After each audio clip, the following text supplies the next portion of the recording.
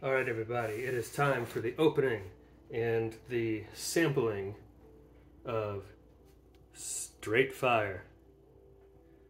So you see all the cloudiness in here. A lot of fermentation has taken place and there's just a lot of liquid there. So one thing I want to check is, does that liquid not have any punch to it, or does it have some punch? Because if it doesn't have enough punch, I'm going to filter some of that out before blending it up. So let's check it out. Okay, here we are. We got this little thing on the top that keeps everything submerged below the liquid, which is important for fermentation. We'll get that out of the way. And let me just get a little bit of the liquid here and see what it's got.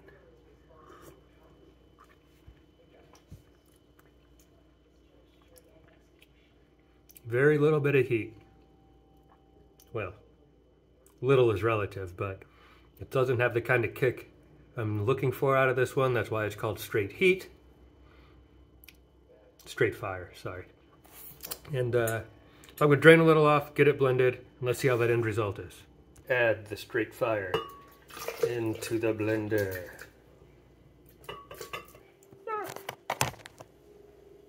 What did I do? Blend it up. What do we got? Puree.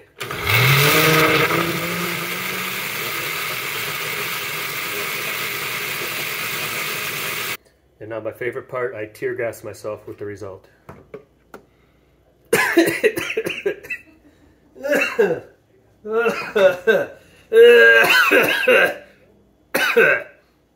That's good. Let's get it jarred back up, and then we'll check it out and sample it.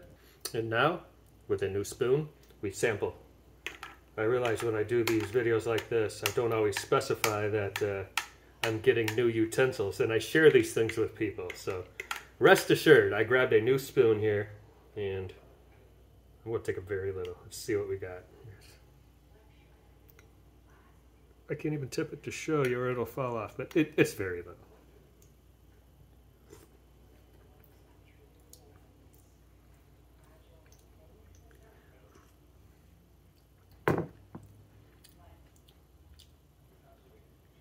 That's pretty hot.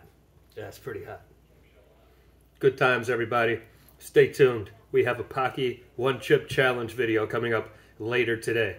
We just did it earlier. Just going to put a little editing on that one before I upload it. I'm going to upload this one straight like it is. So stay tuned.